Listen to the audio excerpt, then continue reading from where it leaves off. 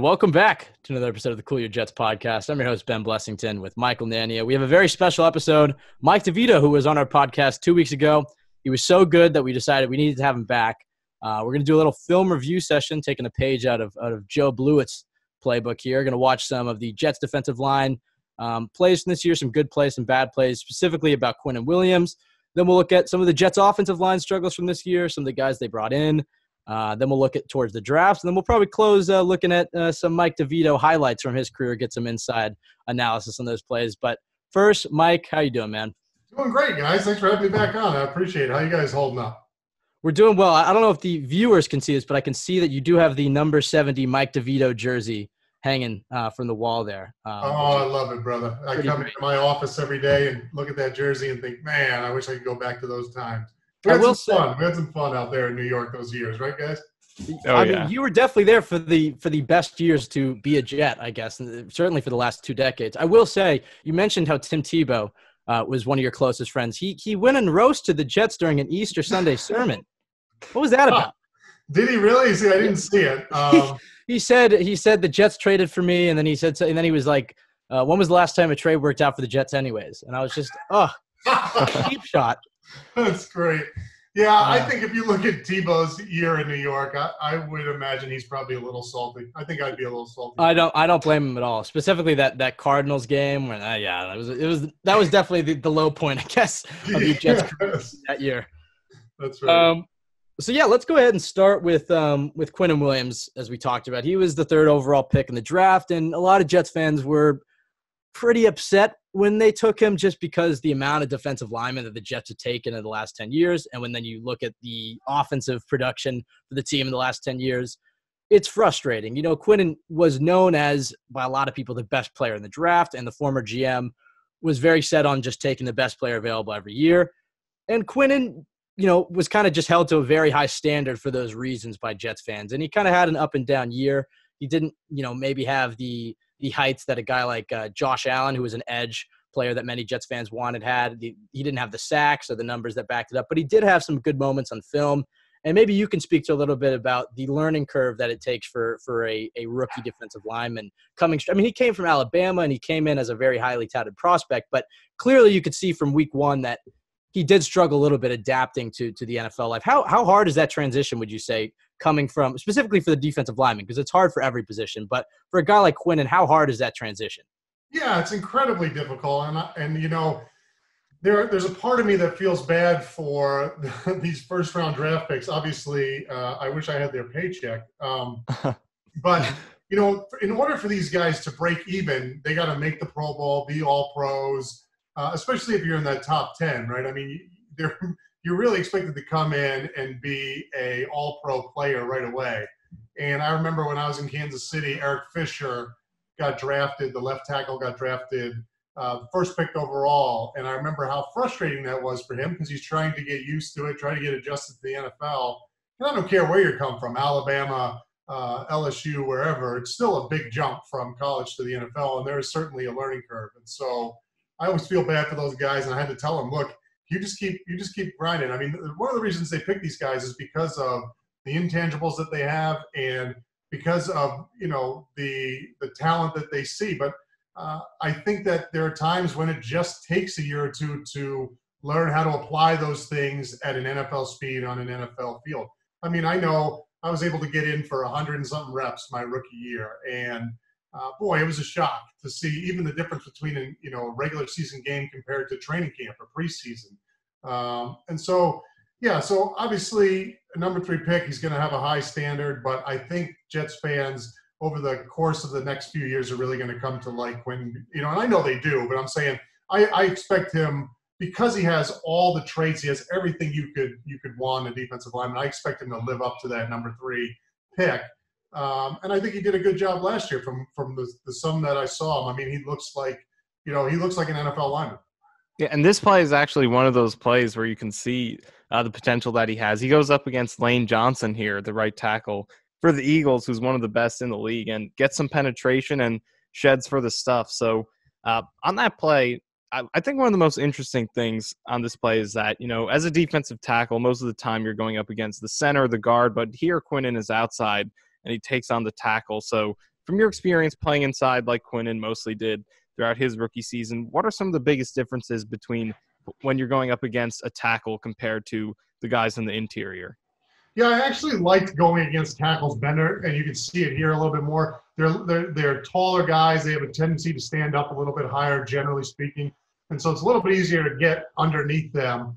Where a lot of the inside guys, especially centers, are a little bit lower, a little bit more bowling ball type body frames, and so sometimes it's hard to get underneath. But you see, Quinnen does a great job getting his hands inside, separating, and then recognizing that he has that gap, right? And making sure he has enough separation and getting off the block and making the play. And the one thing, if you pause it right here at the beginning of the play, I'm not sure, if you go all the way back to the beginning so we can see that, yeah.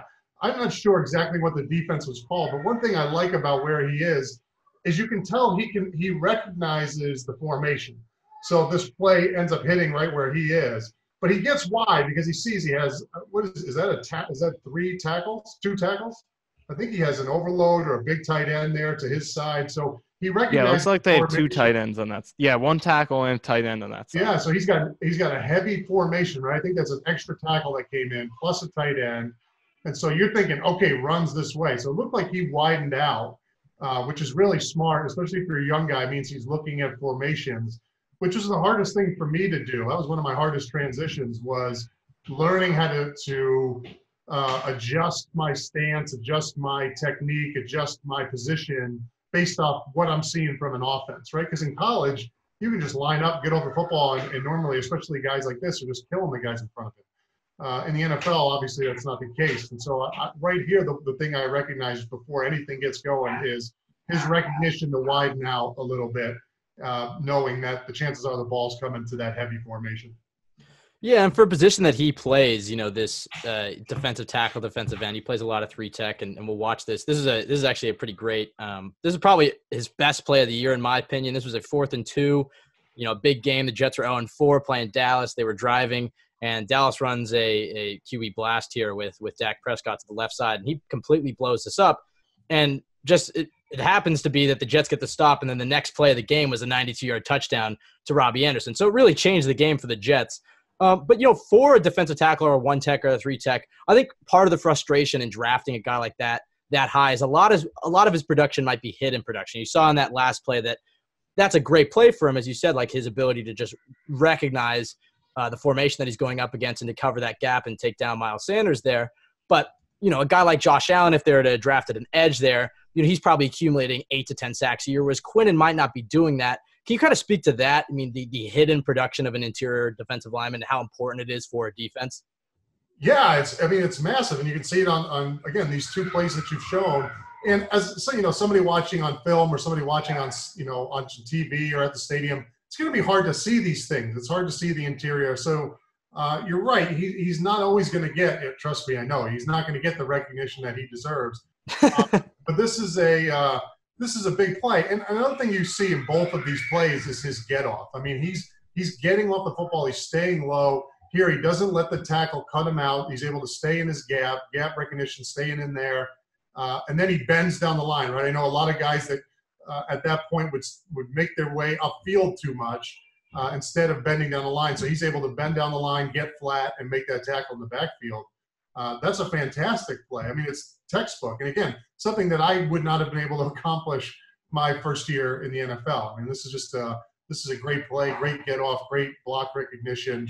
Good job staying square, getting flat down the line. So, I mean, yeah, you can see it, again, right away that he has all the traits you want in a big, 3-tech, nose tackle type player. Yeah, as we're just kind of showing some of his other plays. Something that I've seen, and maybe you can speak to this on Twitter, look, Jets fans are a very passionate bunch, but something that people are getting on Quinnen about is his lack of, I guess I should say, muscle definition. He kind of has a bit of a dad bod, as some people are accusing him of, and people are saying, that just points to, maybe he needs to get in the gym more. And, you see guys like Aaron Donald, who just looks like an absolute freak. Yeah. Can you speak to, is that important at all? Do you think that, even a guy who's built like Quinnen, who doesn't have as much definition or tricep definition or whatever, but he does have a lot of natural strength, as you can see through some of these plays. Can you kind of downplay or just speak to, maybe it is important, the the weight room side of the NFL and how important, I guess, muscle definition or anything is for defensive linemen? Yeah, so the most important thing is explosiveness. It doesn't so much matter, muscle definition doesn't matter, but even, your ability to lift heavy weights, and do all those things that maybe people would think you do, big guys do in the weight room. What matters most is your ability to get going, be explosive with the weight that you have. And you can see he stays low and he's explosive. And so, the weight room and that kind of stuff, I think it's obviously very important, and it was able to keep me in the NFL. But if you look at me and my pads, I'm not one to criticize anybody else for what they look like, because you want to see a dad bod, just go and look at what I look like playing nose tackle at 320 with my stomach hanging out. And I remember my dad used to call me after the game, and one time he told me, he said, your helmet, your head is so fat and your helmet is so tight, and it looks like your head is just going to pop in that thing. So again, and looks can be deceiving. I bet you put him in the weight room, I bet you he's throwing around a lot of weight. I mean, because he's throwing around these guys pretty well. So, so I'm not, I think he passes the look test. I mean, he's tall, he's got long arms, he's explosive. So everything I'm seeing on here makes me think he does well in the weight room as well. But yeah, I mean, you can say, I mean, if he wasn't strong, he would not be getting this kind of knockback, this kind of penetration. And obviously I've seen him on film as well, on the regular TV cut-ups, and he looks the part. I mean, I think he looks the part. And there's this one play that I feel like it's not one of the splashier plays. It wasn't a clutch play or anything, but Ben, if you can go to 15 seconds, the third play, this one against the Cowboys, he's going up against two All-Pros here, and Zach Martin and Travis Frederick of Dallas, and he's just able to shed that double team and cut back to the ball and get in on this stuff. So I think this is a really impressive play. So what can you say about, because this is an outside zone run that they're going against here, how tough is it for him to do what he does, shedding that double team, then coming back to the backside and get in on that tackle?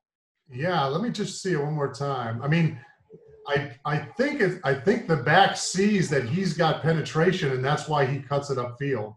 And so you can see, I mean, he gets cut off a little bit by the center, but he's knocking them back, right? I mean, he's got those guys going backwards, and that forces the back to cut upfield. And so when you're doing that from a one technique, when you're stopping what looks to be some sort of outside zone, or setting up to be an outside zone, that's a productive play. I mean, you can see, look, he's shedding guys. Yeah, you're right. You got two All-Pros on you right there, and they're not moving you anywhere, right? I mean, he's knocking you back, and then he's able to fall back into that backside B gap and make the tackle. I mean, that's pretty damn good. Yeah, like this is a play that doesn't get a ton of recognition, and it's still, a stuff on first down, which is really valuable, but right, because of the stage or anything. But when you see what he's doing against two really good players, this is just one of my favorite plays from him. And also he's on the front side there where he lines up and then comes all the way back to the backside. But we do have a couple of other plays here because, he is so good in the run game, but it's really in the passing game where he wasn't as productive as we expected. So obviously this is a great rep right here, causes an interception, but we got a couple reps here where he didn't do so much. So on this play, he lines up outside and isn't really able to do all that much. Let me see that one more time. Yeah, that Redskins one was interesting. So it looks like he kind of tried an inside move. I will say, I believe Dwayne Haskins makes like an incredible throw. Yeah, he completed this throw. I cut it off, but so Quinnen though doesn't really create a ton of pressure here. So I'm wondering though if did the corner blitz? Yeah, he did in the outside. That's so they like Wes Austin. Yeah, because look at the end and the three technique both jam inside. So I imagine he has to do that. It looks like that's a design, like that's part of the call. So he wants to just carry them inside, kind of create that opportunity for the corner outside. Yeah, so they're blitzing the corner off the edge. So they're saying, you guys get inside now. So I'll just have some of these plays playing, and then you could tell me if you want to stop them. But I guess how much is that? Because a lot of Jets fans will see that and see like Quinnen Williams loses this play or whatever. But how much do you think Greg Williams tasks him with holding a gap. This play might be more of a rush that he just can't get. But you spoke to that Redskins play, and a lot of Jets fans would look at that and say that he fails in this play.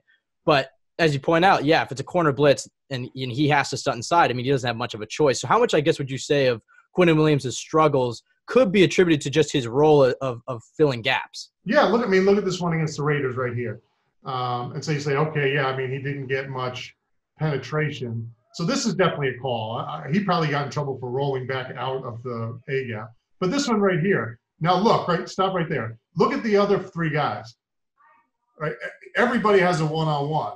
Right, so you send big 9-5 down from a 3 technique into the A gap. He's going to take up both the center and the guard, and now everybody else has a one-on-one. And so this is based on the protections. You would have guys do this kind of stuff, right? So you'd stunt down and say, okay, if you're away from the back, you're probably going to get the slide from the center. So you stunt down into the A gap and take up both the guard and the center, because the center is going to be sliding towards you. And that'll leave everybody else with a one-on-one. And it looks like that's what was created here. I mean, the center has to take 95, incognito's on 95. And so everybody else, at the end of the play is one-on-one with their guy.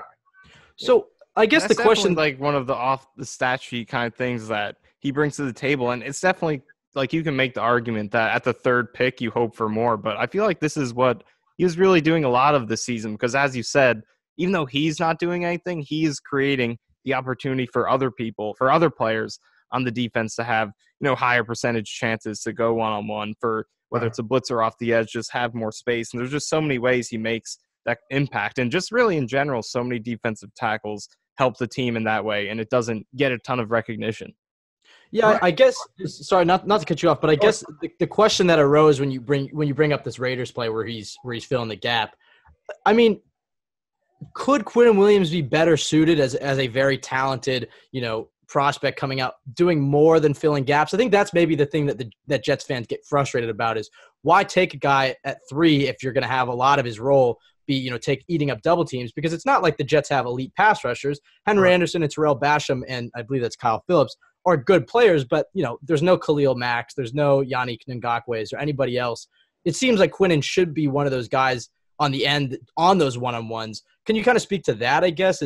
Yeah, I think that's a great point. And I think if this was, say me and Sean Ellis in here, or me and, maybe Tom Bahali or one of those guys, I'm going to make sure I'm the guy that's stunning inside, so that he can get so that the better pass rusher can get the one-on-one. And so, so I don't know. See, this is a little bit weird, because normally you would think that the center would set to 96. So maybe that's what they thought, right? Because the back is away from 96. And so normally the slide is away from the back. And here they slid to the back. And so I don't know if the Jets knew that, but maybe Quentin thought he was going to have the one-on-one and was going to take the inside rush on incognito, which is actually smart, given that he was to the back. And 96 was, I believe, in a 1-10 or was in a 2-eye, right? I mean, he's down, or 2 so right here up, really. Yeah, so right here, if I'm rushing the passer, or if I'm trying to coordinate the inside, pass rush, I'm thinking, okay, Hudson's going to set to his right to the defensive left, because he's away, because the back's to the opposite side, and he has a 1 technique in his gap. So they might have set this up thinking, okay, you take now you have the one-on-one, Quentin, because you're to the back. And the best way to rush incognito is his inside. He always struggled with inside rush. And then they just, they changed it up and actually had Rodney come back to help incognito. So this actually might have been set up to give him the one-on-one, and it just didn't play out like that. That's some really interesting stuff. And we have this next play that it'll run that actually worked out for the Jets in their favor. And this kind of speaks to kind of what we were talking about earlier, the adjustment that you have to make from college to the NFL, because this was Quinnen Williams' first game in the NFL. And he struggled in this game. He certainly had more of those hidden production plays as the season went on. Of course, the Jets scored a touchdown. But a guy that we wanted to talk to about is this guy, Big 99, Steve McClendon right here, who I guess would be the king of hidden production for the Jets. Gets no props, and we'll go back to some of these plays, but I just want to show you some of them. He doesn't get much props, I guess, from Jets fans, because he's, it's a tackle. We've had some bad teams or whatever. But he's a guy who has really produced for the Jets at that nose tackle position pretty much year in and year out. And the analytics can back it up when he's not in the field that the Jets are a significantly worse team, specifically against the run. Go to that first, right here. This is fantastic. So what I love about this play is, and you can tell this is a veteran defensive lineman right here. Oh yeah, he knows that center's trying to get up to that linebacker, to 58. So it would be easy for him to just hit this gap, right? Just swim that guy, hit the gap, penetrate, try to make the tackle in the backfield. He instead makes sure that he keeps his hands on that center and doesn't allow him to jump through and get the linebacker. And so now you have a 2-for-1, right? And that linebacker's free, and he's able to come around the linebacker who makes penetration and make the play. So not only is he athletic and able to recognize and get around that penetrating linebacker, but he does a great job. I mean, you can tell he's a selfless player, because I know a lot of guys would just try to hit that gap and go, and he makes sure to get his hands on the center and not allow him up to the backer so that 5'8" can fly through and make the play. And he also got called for, I think the right guard. Yeah, the right guard got called for a hold on him too on that play. So he was able to make the stuff and the penalty. And he is a veteran. He's the longest tenured player on the team, and he just makes so many plays like that. Ben, if you can go to the play against Buffalo, not the next one, but the one after that.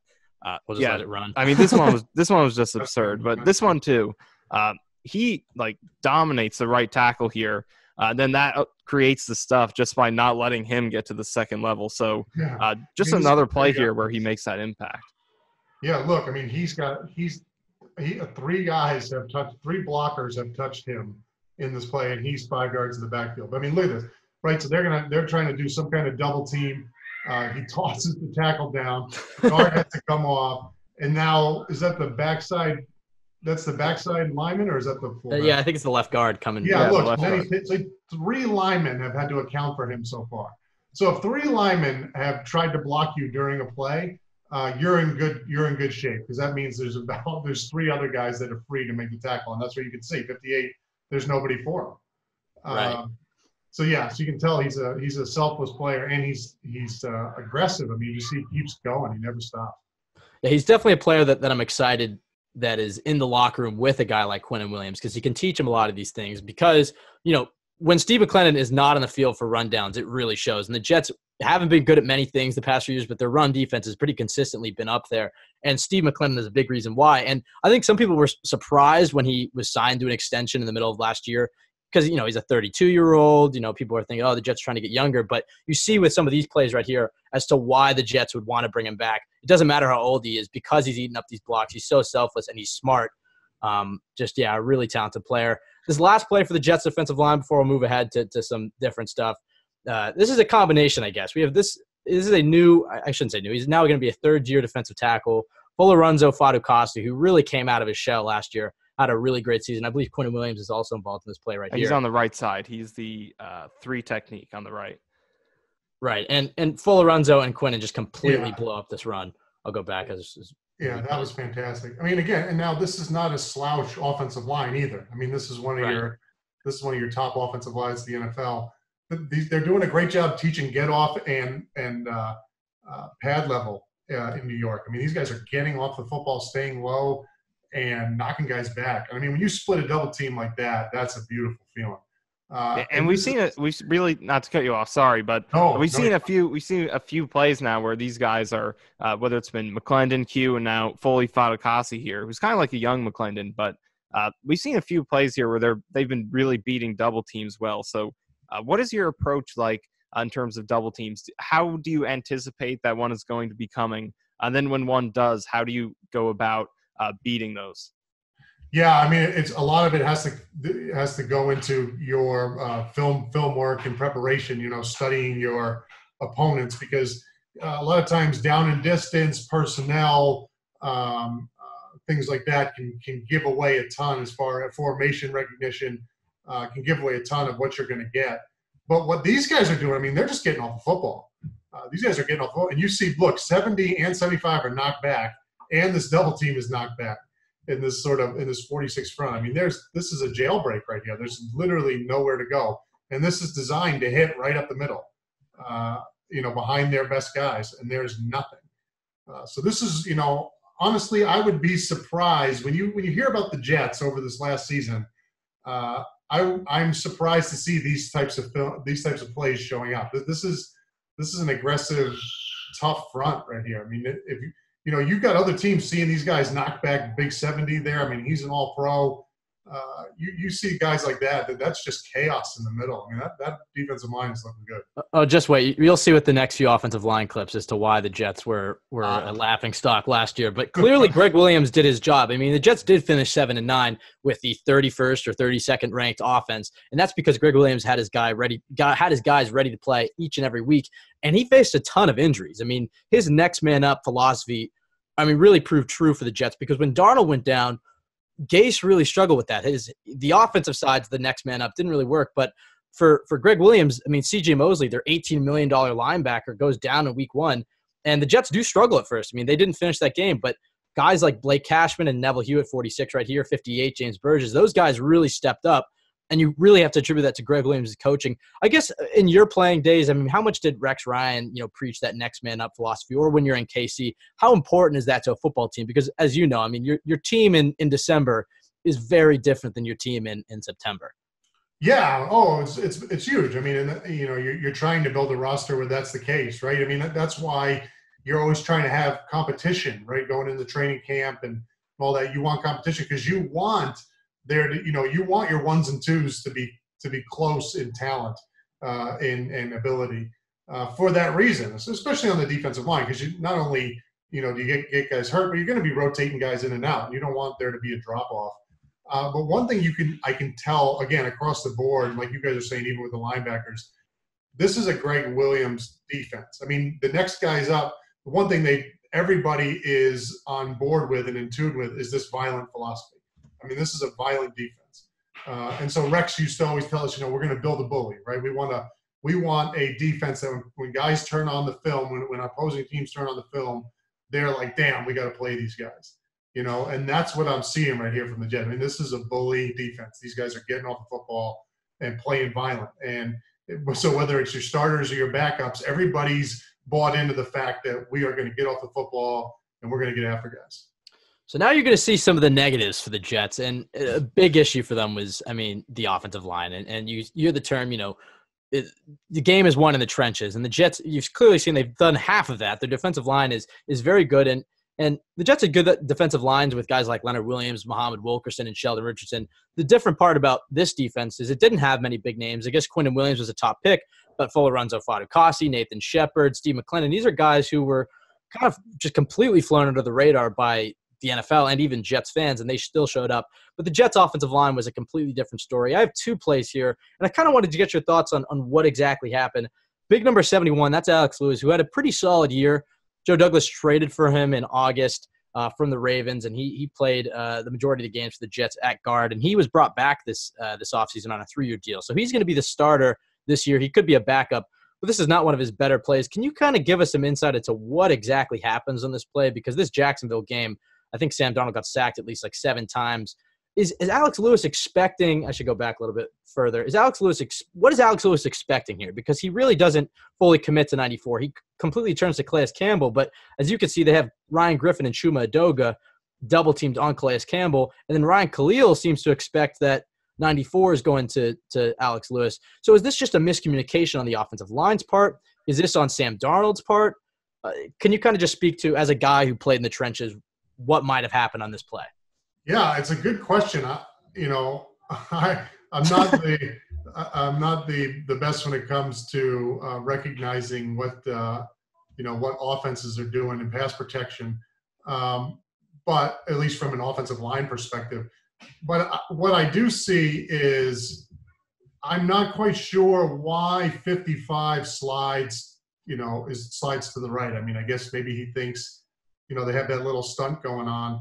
But again, normally the back is that way. You would think he would stay on 94. So I'm not sure if that's 71's fault. I feel like 55 should be paying more attention to 94.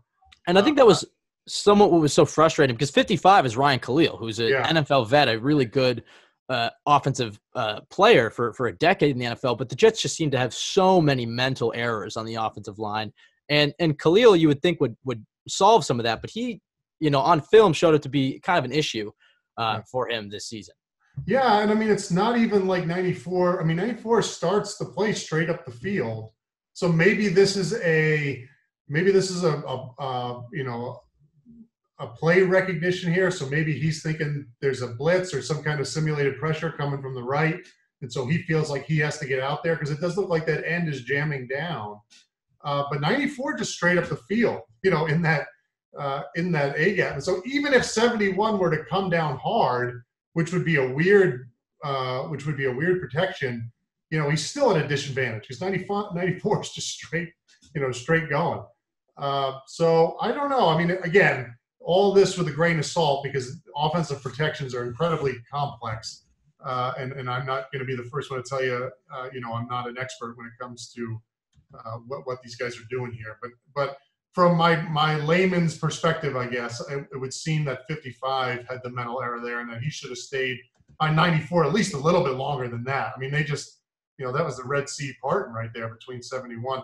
Now, again, you're right too, though. I mean, you got two guys, you got a tight end and a tackle there for that outside end for Campbell. And, that's a pretty long step for him to come inside to the B gap. So they should be able to handle it with those two guys out there. So you'd think there'd be a double right there, a double with 55 and 71, and then 67 and 72 picking up that game. But that's, yeah. I mean, if you're going to let anybody free, don't let the one technique free, because that's the closest guy to the football. And I think it speaks a lot to just how valuable communication is up front because, Ben, as you said, Khalil played in the NFL for a really long time and was really good for the Panthers throughout his tenure there, but he comes out of retirement, joins the Jets late in the offseason, and the Jets really had a lot of communication issues while he was out there. So on the defensive side, because like you said, you didn't play O-line, not exactly something that you can really anyone who hasn't played O-line, it's just such a tough thing to comprehend. But on the defensive side, especially when you're running stunts, things like that, how important is it to know, because from a communication perspective, it's not like there's too much post-snap communicating going on. It's just more having a feel and just the knowledge of what your teammates are going to do. So from your perspective on the defense, before we get into this, another breakdown here from the Jets offensive line, on the defensive side, when you're playing up front, how important is it to have that feel and just that knowledge, that experience playing with a few other guys, like you also played with Sione Pauha, a few different guys in that D-line. How important is it to have that feel and communication just experience together? Oh, yeah. I mean, it's incredibly important, but even more so on offense, right? I mean, some of the best offensive lines I played against weren't necessarily, world beaters. They were just guys who were on the same page, right? When the second that unit it splits a little bit, there's a problem. And so, what we used to try to do all the time on defense was stem the front, right? So we would line guys up all over the place and move them around and try to get those guys, one, to either communicate so we could get their calls, or to try to mess up their cohesion, right? To get people to make their mental errors. But the better these teams were at the teams that the offensive linemen that had played, the offensive lines that had played together for longer periods of time, that knew each other's tendencies, knew what each guy was going to do, didn't have to talk about it. Those were the hardest offensive lines to go against. And so, yeah, but communication is incredibly important, both on the offensive and defensive line, but especially on the O-line, because if everybody's not on the same page, you're dead in the water. So this game against the Patriots, there were a ton of breakdowns. We're not going to go through all of them. We've obviously talked about them ad nauseum on this podcast, but we did want to look at this one because this is a really interesting one. Darnold gets sacked here and fumbles. The Patriots recover it, but they get a guy unblocked off the edge here, and Darnold doesn't get the ball out. So we've kind of been debating who this is on. I think it's mostly on Darnold, but at the same time, it's not the best look in terms of the protection and him having to deal with that pressure immediately. So we have both views here. We have the all 22, so we could see the routes. And then here we have the end zone view, so we can kind of see in the trenches. So from what you're seeing here, who do you think this is on? Because I really feel like the Jets did the best that they could with this, and Darnold has to get it out pretty quickly. But what are you seeing here? Yeah, I mean, this is a good defensive call. You got one more than they can block. What I'm curious about, if you go to the end zone, We used to run a play similar to this in Rex's defense, where everybody was on train tracks to the quarterback, and then certain guys, if they got blocked, they would drop into pass coverage, right? So you'd bring one more than they had protection, and you would rush until you got blocked, and then if you got so blocked, are those two guys 54 and 21? Are they planning to drop back, or are they making that I'm adjustment? trying to figure out. I wonder if I don't think they were. I think they're on train tracks to the quarterback, and then the second they get blocked, they're dropping back out. They're saying, okay, we're not going to get there. But what that does is it forces the offensive line to block, and you have one more guy coming than they can account for. And so you get the best of both worlds, because you get the guys out into coverage, especially underneath coverage, but you also get a guy free because you're bringing more than they have to block. And so I would say this is probably on Darnold. I don't know how they would set this protection to help him. I mean, you see from the end zone copy again, they're setting the protection to the defense's right, so to our right side, because you have all those guys out there. And so you got to block the closest man. So everybody on the left does that. So I think that's on Darnold to get rid of that.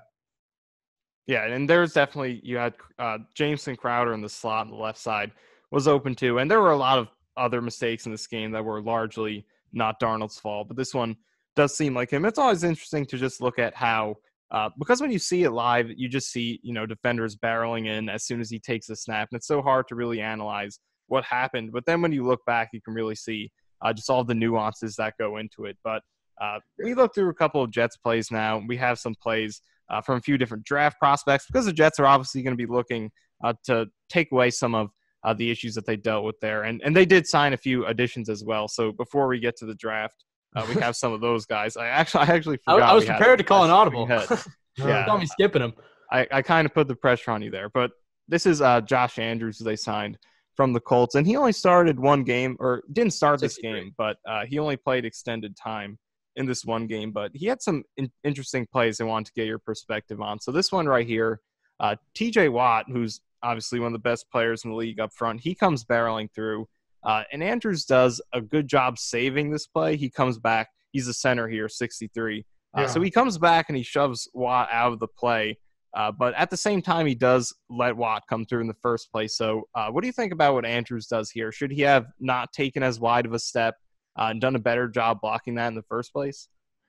Yeah, I mean, again, it's hard to tell. It looks like because this is an outside zone play, so it looks like he's trying to get on his horses and go. But I think if he's scanning just before the snap, he can see that Watt is, coming down and ready to fire in there. And so he's going to have to – he definitely has him on this play. But he does a great job of redirecting, coming back, and preventing what it looks like to be, really nasty TFL there. So, yeah, that was certainly good. And one thing you're going to get from this guy is he's – talk about a good offensive line. The Colts are about as good as they come. And so he's going to have that experience being around some of the best offensive linemen in the NFL for a year and learning from those guys. Obviously, Quentin Nelson is going to be, one of the best offensive linemen to ever play the game. So he'll come over with that knowledge, and they have an aggressiveness and a toughness. But yeah, I mean, see, okay, this is a different play. Oh yeah, this is the next play. So on this play, he does do a really good job in pass pro one-on-one. So I wanted to ask you about when you're going one-on-one from the interior, because he's going up here against looks like the 2 eyes who was over the left guard's inside shoulder, who was Quentin Nelson actually. But when you're rushing from the inside, how do you kind of set that plan? How much of that is pregame, just kind of knowing your opponents, and how much of that are you doing on the fly in terms of what you're going into a rep with in terms of your first move and your counter move on that overall rush? Because right here, Andrews completely dominates this rep. Yeah, this is really good. As a defensive lineman, the best that I've been around will watch tape on the guys they're going to go against and see what's caused their opponent's trouble, and then practice that and mimic that throughout the week, and during one-on-ones and team drills and things like that, so that they're ready to use it on Sundays, right? And so they'll cater their moves, they'll adjust their moves on Sundays to the moves that have given these guys trouble.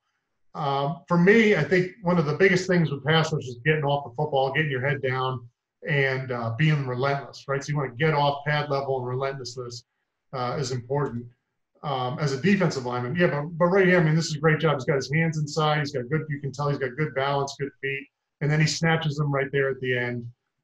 So that's a good job. I mean, he's by himself, right? So a lot of offenses are set up, especially in pass protection, to help your center, right? Because that's normally your lighter guy, somebody that you're worried about having one-on-one, and they leave him to do his job, especially a younger guy like that, and leave him on his own on an island inside, and he does a great job finishing that rep all the way through.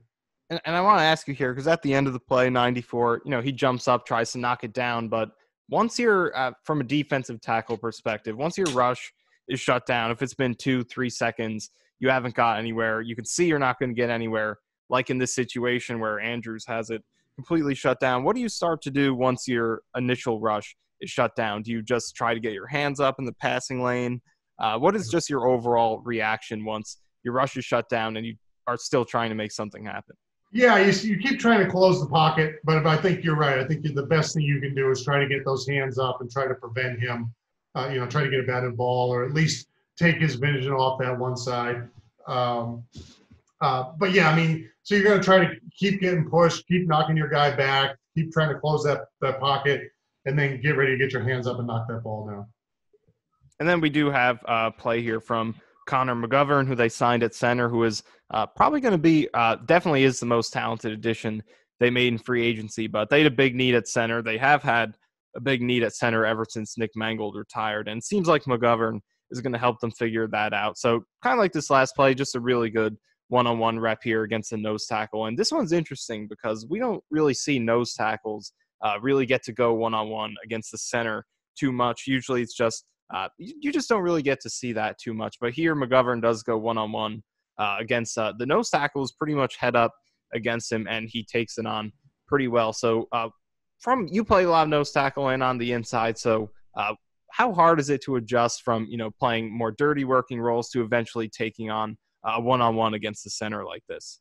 Well, yeah, I mean, so just speaking specifically for 60, right away I can tell that he's a good lineman just by the fact that the Denver offense is okay leaving him one-on-one on Chris Jones right in the middle of the defense. Right? I mean, who is a beast. Yeah, I mean, he's the best in the NFL. I mean, he's just unstoppable, and they're fine, leaving 60 on an island with him, which is just, it tells you that they have a ton of trust in the player that he is. And he does a great job. I mean, I've seen, Chris Jones knock back Quentin Nelson into the quarterback slot. I mean, this is a guy who plays low, who's got great leverage, and can drive back basically anybody he wants to. And you see 60 here again by himself, gets his hands inside, drives his feet. And I mean, you look where Chris is. You're not going to see too many plays with 95 getting pushed out of the pocket like that, especially one-on-one with the center. So just based off of this rep alone, I mean, he looks legit. That's a great play. Yeah, and he does do that a lot. The pass protection is the passing game is really where he does have the most value. And if you can go back to the beginning of that play, Ben, I think it's interesting because most of the time, and this is what makes Jones really good, the fact that he can line up at that spot. You don't really see a ton of guys line up at the nose who can come in with a rush move like that. He kind of gives them the outside step and tries to come back inside. McGovern does a really good job getting his hands on there. But as a rusher, what is important, because McGovern kind of wins this rep, he gets his hands inside, really grabs Jones, doesn't let him go anywhere. How do you get an offensive lineman's hands off of you as a rusher? Yeah, I mean, the key is you got to fire off the football low, right? So Chris gets a little high here and gives him his chest. You want to get off the football low so he doesn't have he can't get his hands inside. But Rex Ryan used to call this Ford over Rooster, right? So if you got a one-on-one on the center, you're just, if this is me, I'm bringing it, right? Normally you have a lighter guy who's not used to handling big guys one-on-one. So if it's me, I'm not even dancing side to side. I am just taking it straight down the middle, driving him back, bull rushing him back, and staying low. So Chris tries to get that side-to-side move and stands up a little bit doing it and allows 60 to get his hands inside. Especially at the beginning of the game, I think your best bet, 2 or 3 times you get him head up like this, just bull rush, just run him over, get him thinking that you're going to bring it, and then start working that side-to-side stuff. I don't know if that's what Chris ended up doing or he did prior to this. But, I mean, outside of going against a tight end or a running back, there's no better situation than, a nose tackle one-on-one on a center. Really interesting stuff, Mike. We'd like to talk about some draft prospects, and we'll let some of these plays run, and we'll go back and look, but we don't need to, analyze them as much just because there's a lot of draft prospects. It was a little easier when we had guys we know are going to be Jets. So this is Tyler Biadasz, who's a center guard for Wisconsin. He's an option for the Jets, maybe in the third or fourth. Then the next guy that'll pop up. But obviously he was a 3-year starter, I believe, and a team captain. So he's a guy that we believe Joe Douglas could be interested in late day or day 3. This is Matt Hennessy, who is a tackle for Temple. He's probably a 3rd rounder, maybe even a 2nd rounder. And he fits Adam Gase's offense quite nicely, just given his athleticism, as you see. Which one's this now, 74? Sorry, he's 58. My apologies. Oh, okay, center. Okay, so he's going to be looking at centers. Yeah, both these guys are centers. Well, because they brought in McGovern as the center, but the good thing about McGovern is, and this is something Joe Douglas spoke to a lot, is he wants versatility. So McGovern actually played right guard for Denver. Maybe that's why he was more comfortable going on one-on-one against Chris Jones. So they could potentially draft a guy like Biadasz or just to be a backup, or even a guy like Hennessy who'd probably be a starter, and then slide McGovern over. Yeah, I mean, I guess just to start here on the interior offensive line, if you're GM Mike DeVito, let's say you go in a front office, or maybe you're a scout or whatever, what are some of the traits that you're looking for an interior offensive lineman? As a guy who faced interior offensive linemen day in and day out, what are some of the most important traits for a guy like Hennessy or a guy like Biadasz that we watch here? So I'm looking for the next Richie Incognito. I want the dirtiest, nastiest, meanest guy on the in college to be one of my offensive linemen. I mean, when you're a defensive lineman watching film, you're looking at the all the talents and things and the things that offensive linemen do well. But there's always that guy who has a little bit extra, who brings a little bit of that nastiness that defines good offensive linemen, or good offensive lines always have one of those nasty guys on them. And so I'm looking at all the intangibles, right? I'm looking at, is he a leader? I'm also looking at obviously the physical aspect of it and how he holds up. But then if there's one thing I'm putting a premium on is, does he finish through the whistle? Is he nasty? Is he getting into fights? Is he bringing it every play?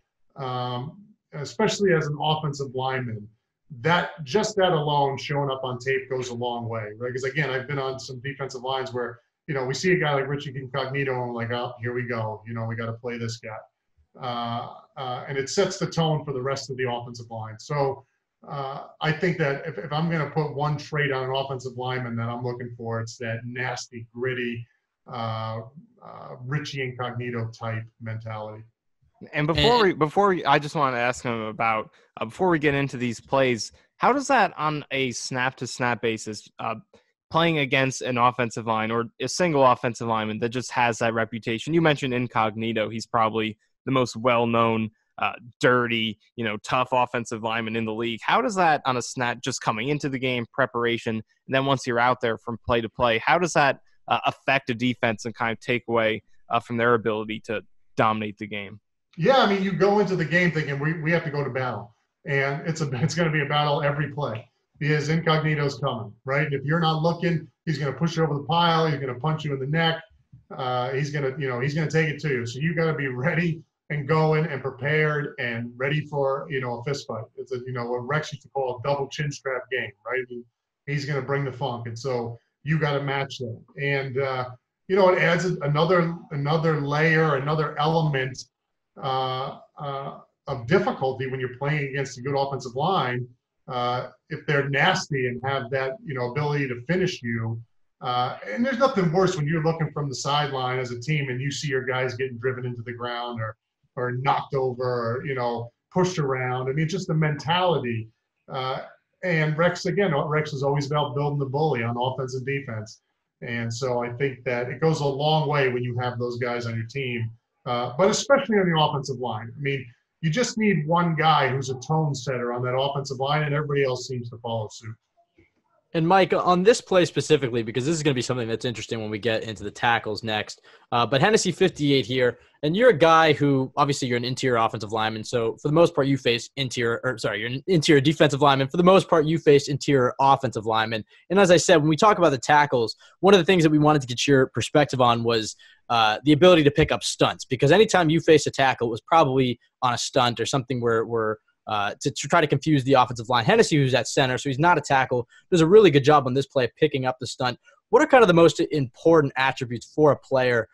I guess we'll start with the interior offensive lineman to pick up maybe the faster, quicker defensive ends. And then for the tackles, when they're facing a guy like you or another defensive tackle or one tech or a three tech, what are just some of the most important attributes to have to be able to recognize a stunt is coming?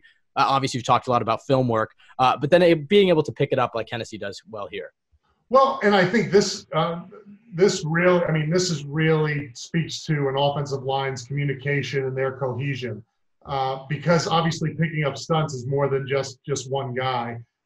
And so, whenever we would play an offensive line that had a new guy in there or was struggling to communicate, struggling to get on the same page, that was the first thing that went in for pass rush game plan is, hey, we got to run stunts, because these guys are not on the same page and they're not going to be able to pick them up. So as much as it is, one guy being able to adjust, it's about communication and all five guys being on the same page. You got to have guys that are aware. You got to have guys that, recognize, okay, this guy's stunting down. Who's coming from behind? Is somebody coming from the other side? So constantly trying to see, where the stunt is coming from, and that obviously comes from film work as well. But then again, the biggest thing to stop the stunts is having an offensive line on the same page. If everybody's on the same page, it doesn't matter, if it's a text, if it's a you, if it's a Ted, it don't matter. They're going to pick it up. And I want to ask you about this first play, Ben. If you could go back to the first play of Biotish, this one's really interesting because I feel like this was a play where Tyler Biotish, the center for Wisconsin, who's actually highlighted here. I found a video that helped us out, but he makes a really good block here. And I feel like the running back kind of made the wrong read here and should have went through kind of behind 71 there. And instead he leaps over 61 Biotish. But on this play, he kind of pancakes. They're kind of an outside zone play here, a little bit more going on. But from your perspective, and it looks like that is, I think that is the 2-eye or 3 technique there, but he gets a pancake here. How do you avoid that as a defensive tackle? Because that's obviously the last thing you want, unless you're trying to create penetration. The last thing you want to be is on the ground. So what are the keys to, from a defensive line perspective, keep yourself up, keep yourself in the play, making an impact, and not get pancaked like on this play? Yeah, I mean, I don't know what the defense is doing there, if they have a call, but the first thing I can tell you is if you're 3 technique on that, where is he? If you're a 3 technique. Yeah, it looks like he's a 3 technique there. Yeah, you got to stay out there. I mean, he takes a bad step, he's inside. Now you got problems. And then another thing you spoke to is penetration. I mean, he false steps, he's out of his gap, and then he stops his feet, and that's just a recipe for a disaster. I mean, this is a pancake waiting to happen. So you got to get off the football, stay in your gap, and you got to be going. You want to be penetrating, knocking guys back on their side of the line of scrimmage, not stepping down, catching a double team, and then stopping your feet. I mean, that's going to get you killed every time. And it kind of speaks to the nastiness that you were talking about earlier that you want in an offensive line. As we move forward to the tackles here, I think you're going to like this prospect the most when you talk about having a guy who's nasty and finishes plays. I'll just let the rest of the interior offensive line run through. But this is Mekhi Becton from Louisville, who's an absolute giant and is quick on his feet. And scouts, I mean, you can read about it, have talked about how his film is probably the most exciting. He's probably the highest ceiling highest ceiling offensive tackle in the draft, as you see here at left tackle. He has some holes in his game, but he clearly has the most fun highlights to watch as you watch him just absolutely ragdoll the outside linebacker there. Obviously a fun player to watch, and I'll go through some of his other plays here. We can go back and talk about them. This next play is a run block for him where he just gets to the second level and completely finishes. He's right here, this left tackle here, who just finds his man and obliterates him. Ooh. And then this last play, it's interesting to hear. I had the same reaction when I watched that. Literally the exact same noise. It is interesting to hear a defensive lineman get excited about offensive line highlights. Yeah. And then this last play, we were pretty interested in about his technique here. Clearly, it's a quarterback draw, so he knows the pot where he has to protect. But this little hand swat technique that he has, we kind of wanted to get your thoughts on how effective, I guess, that technique is, because it seems like that could be something that gets him in trouble. But at the same time, it just shows how strong he is. The fact that Julian Okwara is the outside linebacker there, who's going to be a second or a third round pick at edge, and he just uses one arm and just completely shoves him out of the way. So after watching 3 plays of Mekhi Becton, kind of what are your thoughts? Does he kind of fit the mold of your gritty, nasty offensive lineman that you'd want in your team? Oh, I mean, no question. Based off of these 3 plays he does, obviously he's big and strong enough to block all your guys up front and block them well. But, this stuff is impressive. When you can get him up to the 3rd level, right, 2nd and 3rd level, and be able to be athletic enough at his size to toss around a safety, I mean, that's hard to do, given how hard it is to block those guys in the open field. This QB draw play, I mean, that's the standard technique at tackle, right? You take a little short step, you get your guy to commit upfield, little short set, get your guy to commit upfield, and then just hump them through. But you're right. Again, you can see the strength, because usually that'll, 1 or 2 steps, and that guy will be able to stop. I mean, he's 5 yards up the field by the time he's done, by the time the momentum's done. So that's a perfect block. And yes, I mean, and you can see he's massive as well. So that would be a huge pickup. You pick up one of those centers that you said, now you move 60 to guard, and you put that guy at left tackle, you're in good shape. That's a good offensive line. And Becton, who's so huge, I believe he's 6'8", but what are the differences? You talked before, we were talking about Quinnen Williams playing against Lane Johnson, and the differences between playing tackles, but in particular, a huge guy like Becton, who's closer to 400 pounds than 300, and is, could play in the NBA power forward, or even a small ball center in today's NBA. But when you're playing against a guy as huge as he is, how are you trying to beat a guy like that? How do you make up for the strengths that he offers, his literal power and strength? Then how do you kind of exploit his size to try and take advantage of him? Yeah, it's not easy. I mean, you have to stay low because, like I said before, with Lane Johnson, those guys are generally going to stand up a little bit higher and give you their chest. So you got to stay low. You got to get your hands inside, and then you got to get your momentum going on their side of the football, right? You don't want to try to play on the line of scrimmage with him. He's just too strong, right? You're not going to be able to win that strength battle. So you got to you got to get your momentum going and bring the fight to him so that he can't get his momentum going. He just has too much strength. And you got to stay low. You got to get your hands inside. But even then, I mean, it's no guarantee when you have a guy who's that special with that size, that special with his ability to redirect and move and be explosive.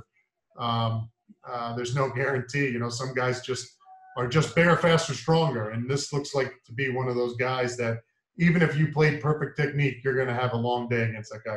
Kind of reminds me of Chris Samuel. I don't know if you guys remember that, the left tackle. Remember him from the Redskins. I mean, he kind of looks like Chris Samuel in the sense that that aggressiveness and that just ability to finish his guy. And looks like he's got good waist bend too. Looks like he's athletic and he's able to bend and move. And so this guy certainly looks. I think you said one of the scouts said he's the most fun to watch on tape, or the most potential. I mean, I can see that, and I'm not even a trained scout. Yeah, how important, I guess, would you say is coaching for a guy like Becton, who's a high ceiling? He probably potentially has the lowest floor out of there's 4 top offensive tackle prospects that the Jets are looking at. There's a few others, but there's generally 4, and then we're going to look at all of them in a second. But Mekhi Becton is up there, and he's always kind of listed as that high ceiling, low floor type of guy. I mean, how important is it for him to get into NFL training camp with a good offensive line coach? Because you can see the talent is there. I mean, how many of these guys that have all these physical attributes that end up busting, how much would you say that's attributed to bad coaching? Yeah, I mean, you're right. And it's not so much, it's going to be the coaching, obviously going to be the coaching you get on the field, but it's going to be keeping his confidence up and recognizing that, okay, I have a guy who was drafted high, there's going to be a lot of pressure on him to perform. And so instead of continuously reminding him that he has to perform because he got drafted high, being able to basically nurture a guy and say, look, this takes time, but you're going to keep working. We're going to get it, and just build him up and encourage him. I think, again, the downfall with a lot of these top picks is coaches that are too critical on them when everybody else has already given them so much crap for maybe not performing at the spot that they're living up to the standard given where they were drafted. So I guess for me personally, I always benefited from coaches that encouraged me as much as they criticized and picked apart my game. And so you're going to get a coach that knows the game, right, and is able to teach him the ins and outs, the X's and O's and all that stuff, and the fundamentals. That's important. But a coach that's also going to encourage him and allow him to grow and continue to build him up and get him mentally prepared for not just playing on Sundays, but everything that comes with being an NFL player that got drafted high.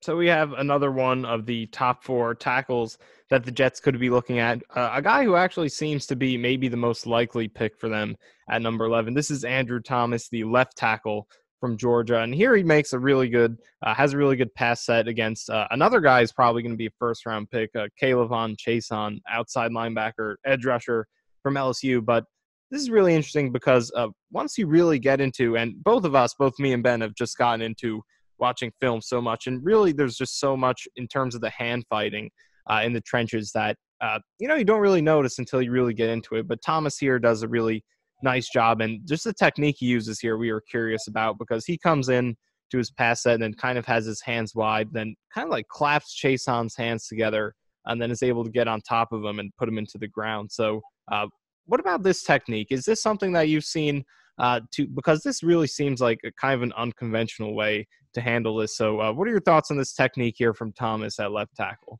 Yeah, I mean, obviously it's a hand fight. I mean, it's a chess match. Like you said, it's a hand fight and it's a chess match. Who's going to throw first? What is the move going to look like? And so you see both these guys are waiting because they don't want to be the first guy that throws their hands out there and gets them chopped down. And so he does a good job of showing them, but not putting them, not committing them too fast. And what's interesting is at the NFL level, and I think also at the college level, a lot of these rushers and offensive linemen are working with mixed martial arts guys now.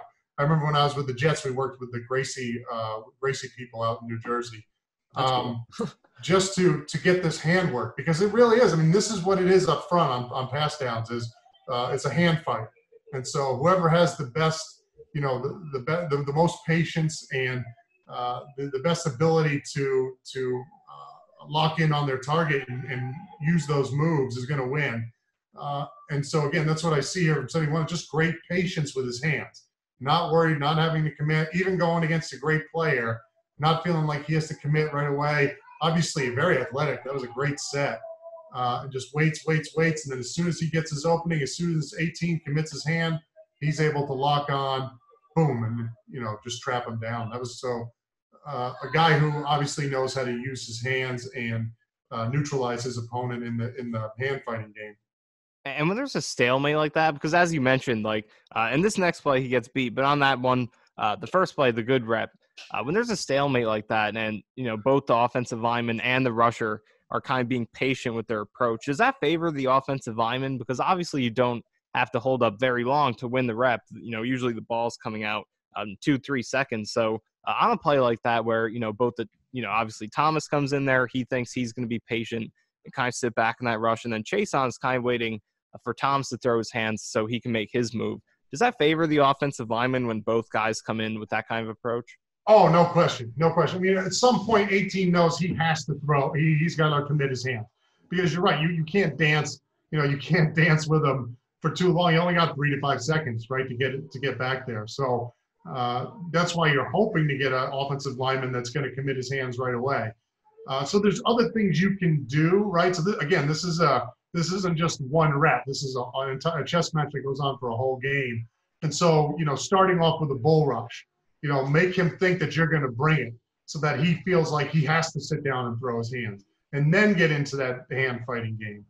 Because you're right, as a rusher, you don't want to get into this game where you're 4 or 5 steps back and nobody's throwing their hands yet, because the ball's going to be gone by the time even if you eventually win, the ball's going to be gone. Yeah, and then the second play is not as successful for Thomas this time, and it's these two guys again, and this time it goes completely differently. This time, Chason comes right in with the speed rush, and he beats Thomas around the edge and gets this one's ruled incomplete, but essentially gets to the quarterback and blows up this play. So we do get a better view of it there in that second angle. So what are you seeing here that leads to this loss by Thomas? It's just a fantastic get off by 18. I mean, he is right with the football. I mean, look at how fast he gets off the ball. So there's some guys that when you get a beat on the snap count or jump on the ball like that. I mean, watch it. He is right. As soon as that thing gets snapped, he's gone. And so, it doesn't matter how good you are at left tackle if you have a guy that's got you by 2 steps before you're out of your stance. So this could be a mixture of him being a little bit slow out of his stance and just that right end just being perfect with the snap. But yeah, I mean, it's hard to stop a guy that gets that kind of get off the football. And how about this first step? Because it looks like his first step is really short and doesn't get a lot of depth with it. Yeah. No, I know that's totally different from what he did last time. I mean, last time he had a great long step, was able to get out of there. Maybe this play was before that, and that forced him to start doing that. But yeah, I mean, he almost short sets it a little bit. I don't know if he thought maybe 17 was going to give him more there, or if that was going to force 18 back inside. That would allow him to play a little bit slower, but obviously that wasn't the case. He does recover. I mean, he does get there enough, but obviously it causes the incomplete. But if I'm pointing to one thing right now, it's get off. That get off was just spot on. Yeah, that snap timing is so important on the defensive line. Not to cut you off, Ben, but it is just so important on both sides. And, we see it a lot on defense, just like this play is an example. You could just see, and it actually looks like he's started getting off there a little bit early, but still was able to get it. How important is snap timing on the offensive line? Because obviously you have that advantage of knowing the snap count, kind of having the knowledge of when the ball is supposed to be snapped, but it's still important to get off the ball really quick and get into your stance. So how important is that, and how as a defensive lineman do you kind of exploit O-linemen who can't get off really well? Yeah, I mean, so right here, if I'm 71, and I'm dealing with this more than once, I'm telling the quarterback, hey, give a hard count, give something to slow these guys down, like change the cadence, because you're right, that's their advantage. Their advantage is to be a step ahead. And so you got to change the snap count up. You got to put some hard counts in, some quick counts in, keep the defensive line off guard, because that's a huge advantage for us if we can get that extra step. And so, and you're always trying to figure out snap counts and listen to TV copies to see if you can get an idea on if different colors or different cadences correlate to different snap counts, because it's a huge advantage one way or the other. So yeah, I mean, it's important for both sides. But again, on offense right here, if I'm dealing with this too much, I'm saying, look, this guy's getting such a jump on the football. We got to slow him down, change the snap count up. Yeah, and this guy Chason here, I mean, he most likely won't be the Jets pick, but, I mean, he has met with the team, and the Jets obviously do need an edge rusher. Obviously, the Jets want to get probably an offensive lineman or a receiver or whatnot. But in your playing days with the Jets didn't really have a guy like Chason off the edge, a speed guy off the edge. I guess they had Aaron Maben in 2011, but as good as Calvin Pace and Brian Thomas were, they weren't a guy like Chason who has this first step here who can just really get around the offensive tackle. How much does that change a defense? When you were first on, we talked about how much Revis, changed the defense, but how much does it help to have, a guy like this, or in the NFL today, a guy like Josh Allen or even a Khalil Mack, who just has these, amazing first steps and is just able to instantly get off the block? What does it change about a defense and what they're able to call? Yeah, I actually was able to experience this out in Kansas City with Tamba Hali and Justin Houston and Dee Ford and those guys who are great outside pass rushers. And it's great for the guys inside, because if these guys don't get there, a lot of times these quarterbacks are having to step up at a minimum because they got those outside rushers in their face, and that allows a lot of those big guys up front to make some sacks, get some sacks, and make some plays because you got a quarterback always getting flushed up into you. The thing with the Jets that goes back to Revis again is we were unique in the sense that we didn't need that, right? We didn't need somebody because you had Revis and you had Cromartie. So now you had all these extra DBs that you could free up to blitz. And obviously, it's nice to have fast defensive ends, but to have a corner like Eric Coleman coming off the edge, who's going to be going 100 miles an hour. That's a lot harder to stop. So we had a unique little game plan, a unique ability there with the Jets because we had Revis and Cromartie in their primes. But yeah, no, I mean it's great. It's great, and it's great to see guys like that. I mean, guys like that. I remember D Ford and Tom Mahaly and Justin Houston. They were getting 2 or 3 sacks a game each. So that's fun. That's fun when you see those guys always back there eating. Someday the Jets will hopefully have an edge rusher like that, potentially this year, but probably not in the first round. 2 more prospects, then we have your clips, and then we'll try to get out of here. Thank you for being so gracious with your time here. So this is another prospect. We talked about the 4. We've talked about Mekhi Becton from Louisville. We've talked about Andrew Thomas from Georgia. In no particular order, these are the top 4. And this is a guy named Tristan Wirfs from Iowa who dominated the combine. A lot of people think he could go 4 to the Giants. He could potentially go 8 to the Cardinals. Most people don't see him falling to the Jets, but you never know. The draft is pretty crazy. He's the right tackle here, but a lot of people see maybe he could move inside to guard. And I believe this is his good play. We tried to do a good play and a bad play for each, but Becton, it was just too fun to look at the good plays. But here, I mean, he's a guy who clearly displays his athleticism on this play, as he's able to just completely stuff the outside or the edge rusher there outside and then doesn't allow him inside. How important, I mean, I guess obviously it's important, but how hard was it for you to face a guy who was so good at counterattacking in the offensive lineman? Because you see a guy like this, I mean, I actually don't know who this USC player is, but you see how he has a counter move here coming with the spin. And this is a guy like Dwight Freeney was so elite at, was to get a guy's outside and then spin back inside. When you have an offensive lineman that can shut down those counter rush moves and buy your quarterback an extra time, again, I mean, just what does that add to your offensive line? Because we've talked about cohesiveness with the offensive line, and that was definitely something that the Jets struggle with and a lot of mental errors. But they also had guys who could really only shut down the first defensive attack, and any sort of counters like these generally were getting through. Right.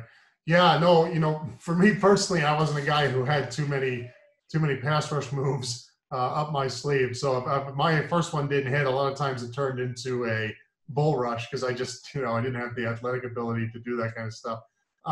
One thing I can tell you about anybody coming from Iowa, whether it be 74 or anybody, is they're going to be strong, right? I mean, this is a program that's known for strength, that's known for putting out guys who are strong guys. And those are the guys that I had trouble with, right? So it's a guy that can match your speed, that's not going to let you get around him. But then when you go to bring the fight to him, he's strong enough to neutralize it. So I played against a lot of offensive linemen that were athletic, but then the second you bring the funk to them, they didn't have it they didn't have the ability to slow you down, right? They just weren't strong enough.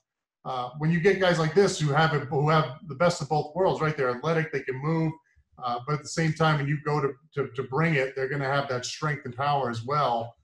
Again, Quentin Nelson is the paradigm case of having both athleticism and strength. There's nothing you can do. Yeah, as we move forward to maybe a negative play from Wirfs. And this is also, falls again on the cohesiveness of an offensive line. But kind of, what do you see here from specifically Tristan Wirfs, but this Iowa offensive line as a whole, as USC brings a bit of a blitz here, and he gets beat, and he probably would get called for a hold in the NFL. It doesn't matter either way as number 9 for USC gets through. But I was listening to an interview with Connor McGovern, and he talked about when you have a guy who gets a lot of holding penalties, generally that points to bad technique. Is that something that you see as well? Is the guys who are mostly penalized are generally guys who are undisciplined, obviously, but who have bad technique? Is this specific hold maybe an example of bad technique by Wirfs, or is this just kind of how the rush happened?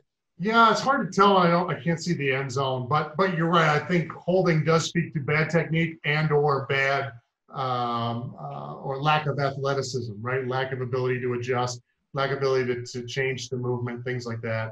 But this just looks like, I don't know, again, another shorter set, and he just lets the guy get on his edge. Maybe he thought the ball was going to be out faster and he didn't need to set deep. But no, I mean, that's certainly something you got to be aware of. A lot of holding calls is a number of, puts up a number of red flags. The two primary ones being athleticism and a lack of ability to adjust, and then poor technique. You'd rather it be the latter, right? Because if you have a guy who has the athleticism and the strength and the speed and all that, that you can work the technique on. That's better than having a guy who just doesn't have the ability to adjust, the physical ability to adjust, and there's really no change in that. Right, and you obviously hear the phrase that there's holding on every play in the NFL. What is that? Take me through the art of trying to draw holding penalties, because there is some form of holding on every sort of play. But if you were facing a guy who you noticed was getting pretty grabby with that number 70 jersey, what techniques do you try to employ to get that ref to throw the flag? Oh, I mean, you're throwing your hands up. You're really trying to sell it, right? I remember pulling this move on Joe Thomas a couple times and getting the flag drawn on him. You almost let them get inside a little bit and then try to shrug and pull and make sure your jersey's pulling and throw your hands up, and then obviously looking at the ref like, what's going on? So you're acting a little bit. You got to act, because you're right. There is holding on it. Holding. I mean, it's not really holding, but there is grabbing on every play, and so holding comes when you can make it look more extreme than it really is. So you should take improv classes in addition to martial arts. Yeah, that's right. That's right. So this is the last of the 4 rookie tackles we'll be looking at. This guy is my personal favorite prospect and a lot of people's number 1 tackle, Jedrick Wills, the right tackle for Alabama, number 74, and he just really has the complete set of tools. He has the nastiness you talked about, but he's also a tremendous athlete and technician. But this is a really good rep and protection here. Kind of holds on really well there and doesn't allow much of any penetration on this really deep drop. So I think one of the most interesting things with the tackle, and this is an interesting rep because he kind of comes down to get into this protection rep. So what do you think is different about whenever you have to come into as a defensive tackle, both from your perspective and both the offensive tackle, when you have a unique rep like this, when it's not straight one-on-one from the jump, but then it ends up being a one-on-one battle? Yeah, this is tough from a defensive tackle perspective when you have when you're going to rush a 3 technique, and then all of a sudden you have an offensive tackle who comes down almost like a run block. And I think it looks like, well, it looks like they're selling. This might be like a play action here because they're pulling the guard around, so they're trying to make it look like a double team. I'd have to see it more from the end zone, but I think this is a play action trying to sell the power and then throwing the football. But yeah, I mean, you can see he's locked out. He's got good base. There's just nowhere for that guy to go. And so for a defensive lineman, when you get these play action reads, you really have to be able to transfer from run to pass, right? So right now I'm trying to flip my hips and get through that. As soon as I recognize that that's a pass now, I have to get back down in my stance and try to flip my hips through and get on the guy's edge. But it's really hard to do, especially here where they're mimicking power and you're getting a double team right there. But no, I mean, you can see he's got, from the little bit I can see on the edge there, good athleticism, good base, playing low. So yeah, he looks good. This was probably my favorite play to watch in this whole review, and I wanted to get your thoughts on this because it's a little bit of bad and a little bit of good from Wills here. The right tackle, as you see, he'll fall down.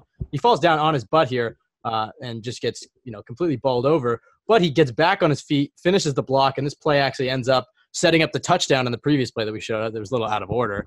This play ends up going for like 60 yards.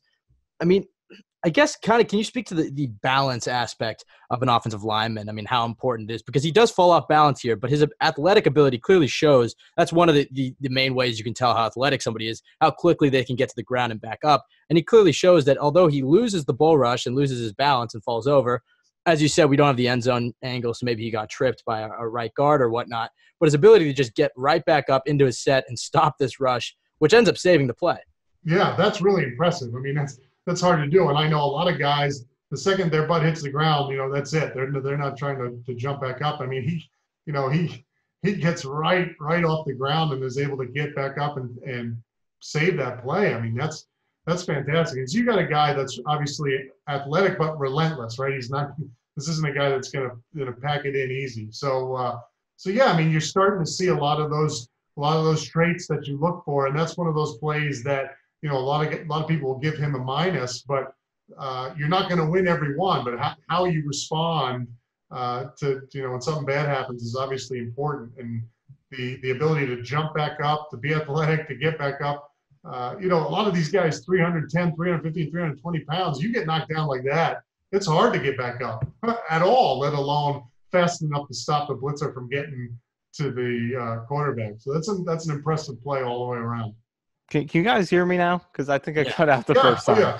All right. I back. have no idea what happened there. But I want to ask you something about that first play when he went on that unique run, play action fake they kind of did. So you talked about playing from pass to run. How do you approach that from your perspective? Is it based on down and distance, just kind of predicting what the most likely thing they're going to do is, based on the field position and those factors? Is it reading keys in terms of how they're lined up, what you saw on film? How do you approach a play coming in terms of whether you're going to play it run first or pass first, and how do you make that transition if it's not what you expect it to be?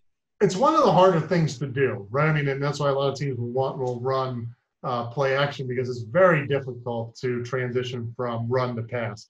The best chance you're going to have if you're running some kind of defense where you're just firing off the ball and you can let loose and you're playing low and it doesn't matter what you're getting, whether it be a hard set or a run set or a pass set, you're doing, you're just getting off the football. Those are the type of plays, those are the type of guys that are going to get,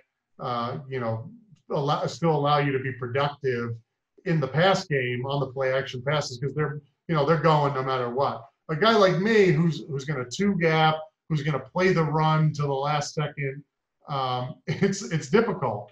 And so, like I was saying before, I think the best thing you can do is start throwing your hips and try to get on the edge of a guy. I know sometimes we would have built-in games up front. So if we got play action and all of a sudden it was a game, or all of a sudden it was a pass, we would start to run picks up front and try to free up somebody. But it's really a difficult play to get back there, and that's why a lot of teams utilize it, especially with going against teams that have good pass rushers. And then look, when you call a stunt and you're planning to run one of those, and then a team runs the ball straight up the middle on you, how do you?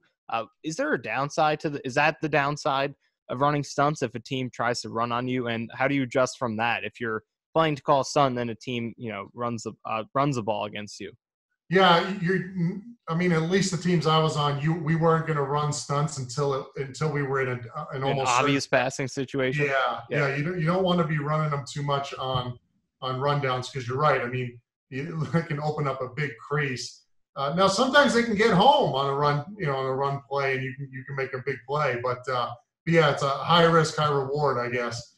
So we would save them for third and long, dime, nickel packages, things like that. And anytime a team, anytime we guessed wrong, usually those runs would break out, because it's hard to redirect and stop and make a play against the run when you're running those stunts. And then from a pass rushing perspective, because we've been talking about, we've been looking at a lot of pass rush reps here. We've seen some wins, some losses from both sides. But in the pass rushing game, if you're looking back at the film, if Rex Ryan is taking you through the film post-game and you're looking at some pass rush reps in the defensive line room, what are some of the things the top things that a coach does not want to see in the pass rushing game? Because obviously you can't win all the time. You're only going to get, even if you're really good, a handful of wins a game. And if you're lucky, one sack. But what are some of the things from a technical perspective in terms of approach and mentality, some of the things that a coach does not want to see from a defensive tackle as a pass rusher? So they did when I was out in Kansas City, the coaches did a study in 2013, watching all the sacks from the year before. And what they found is of the 90% of the sacks, 10% of the 100% of sacks, 10% of them were guys just having a really good move, landing, some kind of spin or hands, or knocking guys' hands down, things like that. These kind of plays, get off plays. But he said the other 90% was just get off pad level and relentlessness, right? And so it was that second and third effort to get there that allowed 90% of the sacks to occur. And so one of the biggest things that, when you're sitting in that film room and you're looking at the game from Sunday, you want to make sure, even on the pass downs where you're blocked, that you're continuing to fight and try to get back there, get your hands up, do whatever you can to get free, get loose, because those a lot of times will end up in sacks, whether it be, the outside guys flushing the quarterback into you, or offensive lineman letting up, and now you have a chance to get back there. But the last thing you want to do is let up and not give 100% all the way through the whistle. Yeah, and that's definitely something you did. And I mean, we have a few plays here at the end, and the last one most notably, which we were actually talking about before, but we do have this play with the Chargers. Ben, if you want to kind of set the stage for this one. Well, I will, Michael. Thank you. I'm laying out the red carpet for you. Well, I believe this was I know it was. I don't know why I started with I believe. It's 2009 divisional round. Obviously, you guys had back-to-back wins against the Bengals. This was a game that nobody really gave the Jets a chance in. Most people thought, okay, well, their Cinderella run, is ended. They beat the Bengals. They got the divisional round. We'll see what they can do in 2010. Road game on the West Coast. I mean, there's a lot of things going against the Jets in this game, but they really played a dominant defensive game in this game, specifically in the second half. This is a fourth quarter play, Mike, and you didn't bring this up when we talked to you about, maybe some of your best plays of your career, but this, to me, on first down, considering where the Chargers were field position wise, I mean, you talk about hustle, and then we've the three plays that we have compiled here, a lot of it, as you talked about, pad level and hustle. This is a terrific play where you're wrapping up Phil Rivers. Can you kind of just take us through, I don't know if you remember, obviously it's about a decade ago, kind of what's going through your head or what you would imagine is going through your head on this play as you celebrate here with Brian Thomas?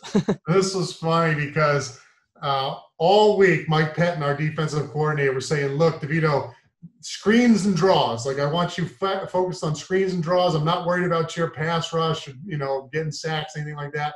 This is a screen team. This is a draw team. We got to be able to stop that. So focus on those things. And so I think he gave me a minus on this play just as a joke because I didn't listen to him and went back there and got a sack.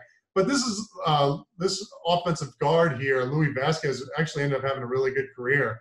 And he was a big, strong, tough player, played for San Diego and then for the Broncos. And so I played against him a bunch. So I was really happy about this play. This was obviously a crucial spot in the game.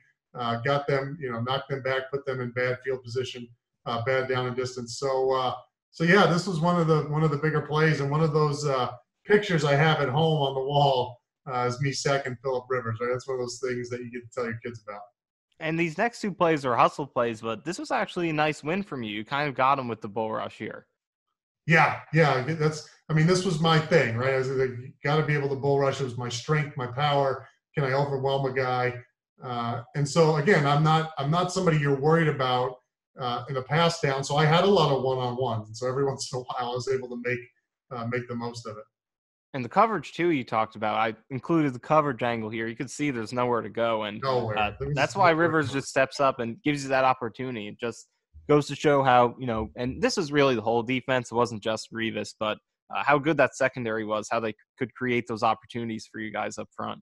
I've seen nothing like it. I mean, it was incredible. And it made things so much easier. It made a guy like me, who it takes me 10 seconds to get back there, allowed me the ability to get sacks and pressures and things like that, because there really was, in 2009, 2010, there was nowhere to go with the football. And this was the play that you brought up. And I don't know if you had a chance. I believe they showed this whole game in entirety on NBC Sports. Yeah, they did. Like last week. So I don't know if you had a chance to catch it, but I went through and I watched the whole game again. And yeah, this play by you, Mike, was absolutely crucial. I will say Jim Leonard does deserve some props for chasing. I believe it was Jason Witten that he chased down all the way to the 1 yard line to set up this play. But yeah, fourth quarter, under 10 minutes to go. Jets are down 7, 3rd and goal. At the very least, it seems like the Cowboys are going to go up 10.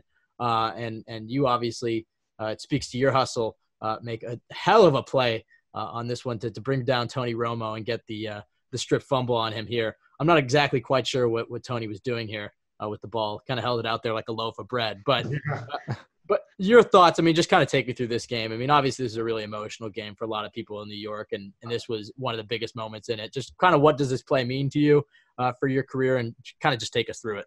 Yeah, I mean, this is one of those plays. Again, this is a play-action play. That tackle comes down hard on me. So I'm thinking run right away.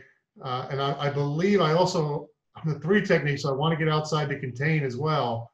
But yeah, I mean, it just the seas parted and opened up, and Romo sees that, sees that lane into the end zone, and I just had the ability, just had the wherewithal, I guess, to redirect and run down the line, and just at the right place at the right time there. But if there was ever a game I wanted to win, it was this one, right? The 10th anniversary of 9/11 at home, opening day, September 11th. And so if there was ever a game to win, it was this one. And to be, when I first talked to you guys about this last week, I forgot that we were down. I thought we were ahead, and this allowed us to end the game, but we actually went down and scored after this. So it was certainly a big play, and something that when I think back of a lot of times as a player, you remember the bad times, not the good times. This is one of the good times that I actually remember. And this was the first regular season Jets game I went to, so it's a great memory for me too. I went to a preseason game against the Eagles for some reason a couple weeks before this, but this is the first regular season game that I went to, so that was such an awesome environment. And another thing I want to note in this play, and we kind of touched on it with the Chargers play, but Revis on top against Dez Bryant locks him up, and that's what really allows this to happen. Completely shuts down that fade. And Romo's looking for it, and that's what leads to the scramble and then gives you that opportunity. So just another example of Revis being Revis and giving everyone else a chance to shine. Yeah, he's just incredible. And you could just play after play after play with Revis. He's just such an impressive player. Well, in this game in particular against Dez Bryant, I believe the story was that Dez Bryant was calling to the Jets bench to put Revis on him since he got Crow for a touchdown earlier in the game. Do you have any stories, I guess, about Revis's trash talk? This game in particular was a fiery game between him and Dez, and Dez wanted Revis and he got him and was pretty much shut out the rest of the game. Yeah, obviously all that stuff's happening way outside, so I didn't get a chance to hear the trash talk, but the one thing I did get to see was the film on Mondays, and for 2 years in a row, getting to watch Revis shut down everybody's top wide receiver. And so, just the most impressive stuff I've ever seen from a player came from Revis. Just his ability to shut down everybody from Bryant to Calvin Johnson to Chad Johnson to Randy Moss. Just as the best cornerback maybe to ever play the game. And then lastly about this play, I've heard some horror stories about what goes on the bottom of a football scrum, a pile. Obviously this was a huge point of the game, and I don't believe. Do you recover this fumble? I can't actually remember. Sione Pauha recovered. So yeah. Pauha gets it, but you're at the bottom of that pile, and it's clearly a violent one. Can you kind of take us through what's going through your head when you're at the bottom of this pile? And then you were at the bottom of a few piles in your careers. You kind of had a knack for forcing fumbles.